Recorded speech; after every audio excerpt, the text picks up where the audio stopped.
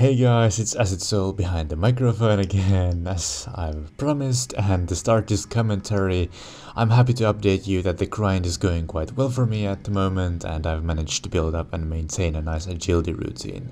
Been doing quite a bit of RD course in order to fund this expensive Dorgish gun hobby of mine, but nonetheless, so far agility seems to suit my current mindset to this game, as recently I've, perhaps with a little gleam in the eye, liked to see grinding as some sort of an extension to introspective meditation and relaxing, and I don't mean anything particularly mind-blowing with that. For me, it's just about enjoying the feeling of being in control and trying to reach certain flow and a placid mood with the help of some music that corresponds to your emotions. That's just me, but yeah, I guess it's not healthy to excessively deep probe your thoughts alone, so as for this video, I thought I'd share with you some RuneScape related matters that have been in my mind recently, and being partially inspired by some comments on my previous videos, I'd like to focus on questions regarding competitive skilling and in particular, what makes somebody a good player or skiller. Well, okay, as for me, the grinding and efficient gameplay have been present in my life only for less than 3 years or so, and I guess I've liked to take some sort of a position of an observer and a silent participant, so to speak, because it's just all a relatively new phenomenon for me, and I've never really felt like being the authority who tells people how to play. However, this has never stopped me from developing my own insights on the matter though.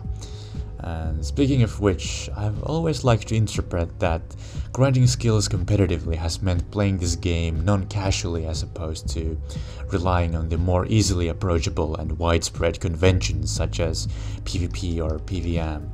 And seemingly there's always been only so much that the game's own high scores can give for this subculture, and as the self-aware inner circle of efficient players has always had to rely on its own appeal, and moreover different external and arbitrary ways of comparing one skiller to another, such as XP trackers and the concept of efficient hours played.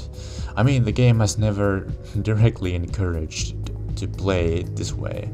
The game engine just isn't responsive enough to work as an environment for perfect competition, I guess. This seems like a very important aspect to me because, in my opinion, it pushes the competition into more grinding-based direction, rendering the real-time micro-optimization slightly aside. But okay, to go further into my own interpretations about the competition and individual effort in general, I guess good skillers have plans and they succeed in them, but mostly I think an equal opportunity doesn't seem to apply among the top page community because people obviously come from such different real-life backgrounds. For example, somebody can be financially supported whereas someone else has to go to work and study alongside, and it kinda raises a question: what is the most substantial or relevant factor when it comes to objectively comparing achievements between skillers? Is it EHP? Is it consistent gains? Intelligent utilization of game mechanics and updates? Prioritizing slow skills? Or players' mindsets relation to progress in general?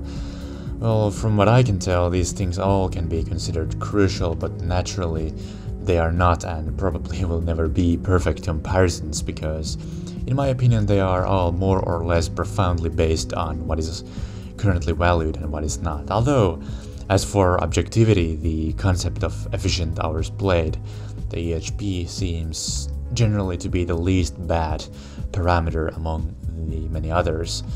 At least that is what I mostly think and have heard from others. Nonetheless, as you can always argue whether the EHP XP rates are balanced or not and what is their relation to real life aspects, by all means feel free to share your thoughts on the matter. But to get back to my original topic, what makes somebody a good skiller? I think that the key issue in finding ways to distribute value and respect among top players is the previously mentioned statement of mine that the prestige of competition is more or less based on arbitrary values and opinion plus taking the game somewhat seriously to a certain extent. Personally, during my time in a top-notch skilling clan, I've many times seen when this kind of semi-unregulated racing towards ranks and recognition has been pretty much bound to cause debates and certain elitism inside elitism. I'd say that's all been just a natural outcome that has only strengthened people's morals about this game. Nothing wrong with that, I guess. At any rate, my point is that pretty much what can be neutrally said about this comparison between players is just relative. You could name only certain virtues that make somebody good as a skiller. But exactly what are these virtues then? Well, in my subjective opinion, I guess I like to think that the mental effort of long-term challenge and competition against yourself rise generally above the technical details, no matter if you were going for individual 200 mils or to max everything. However, certain technical details like an excessive use of ancillaries such as out hotkeys or alts wouldn't shine as brightly in my eyes, I guess.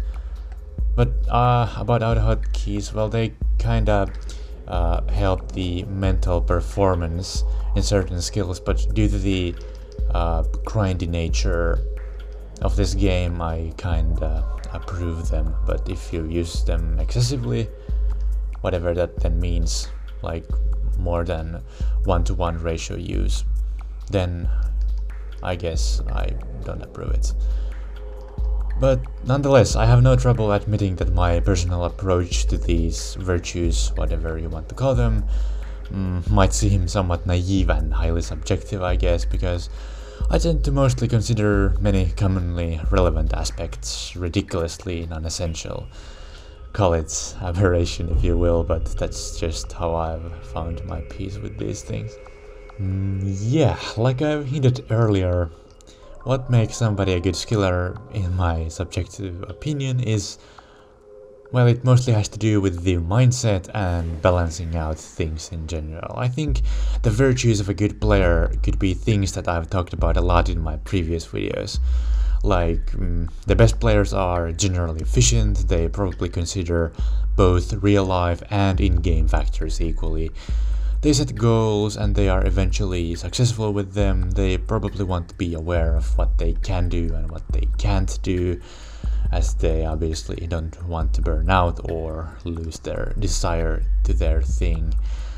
Remaining in control, simply. And also the self-perception should be pretty important, because it's all about how the player sees himself in relation to others. Good players ought to be, in my opinion, more or less consciously aware of the nature of their desire to grind, whether they pledge to humility or ambition maybe.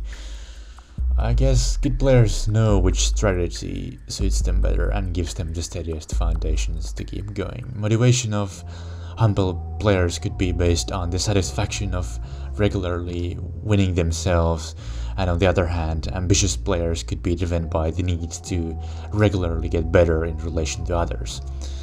Nevertheless, knowing yourself shouldn't at least hurt, and I guess it's not ultimately that black and white, so a good player probably could find the golden mean, being something in between humble and ambitious. Or something more, I don't know.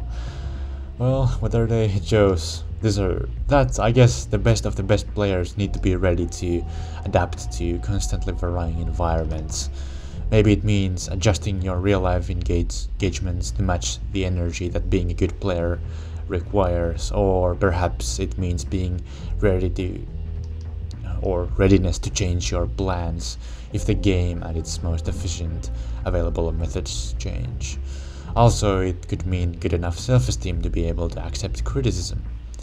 Well, okay, there was some things that I find respectable myself. The comments on my previous video would have probably required me to answer them in a bit more detailed way, but I can't just help my current mindset to this game. I just want to keep on relaxing in my peculiar ways and not to worry about macro efficiency too much, and not to take this game too seriously in general, enjoyment above everything else. Also, I feel that I've already made my case and views rather clear in my previous videos, so as of now I can't think about anything else to add to this particular topic, but in case if I'm totally missing something, feel free to comment and I'll try to give my take on it. But as for final conclusions of what I've said on this video, well, RuneScape is not a perfect environment for competition, I guess, but the aspects of long-term commitment and the possibility of intelligent use of what we've got makes it all a worthy adventure to learn about the importance of commitment, the possibility of establishing communities of like-minded people, and persistence in general. This is just how I see these things. These are not absolute truths, but to these vague words I shall conclude this commentary for now. Thanks for watching, keep up the grinding mentality, and I hope to see you soon in another video.